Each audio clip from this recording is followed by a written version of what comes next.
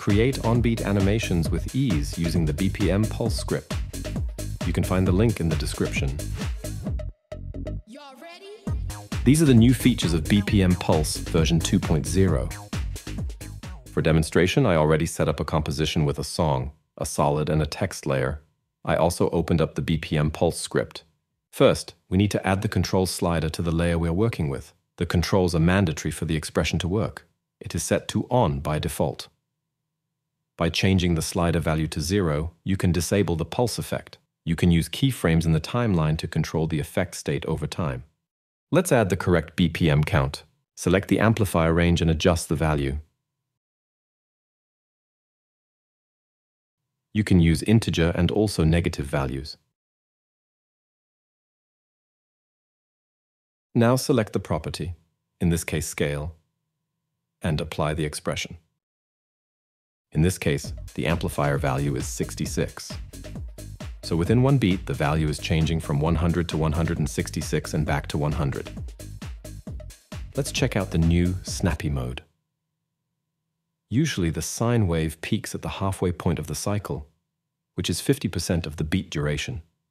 This means the rise, or attack, and the release times of the wave are equal. When snappy mode is enabled, the attack duration of the sine wave is modified, resulting in an asymmetrical wave. By default, the attack time is 20% of the cycle, so the release is 80%. This makes the animation more punchy. It appears that we need to shift the phase, so the animation peak sits on the kick and not the offbeat.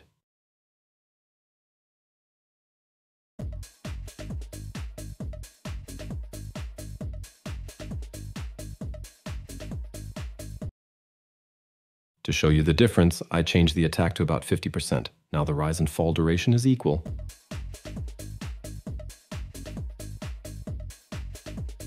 Or we can make the rise much longer than the fall.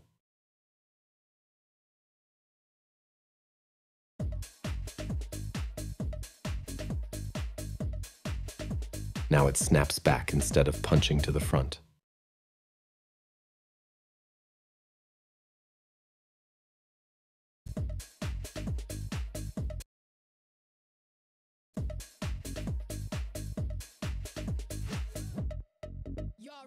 Like I mentioned earlier, you can now enable and disable the pulse using keyframes.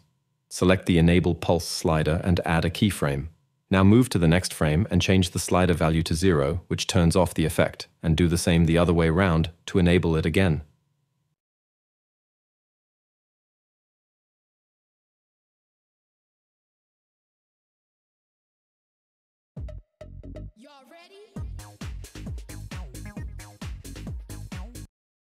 Let's match it to the break of the song.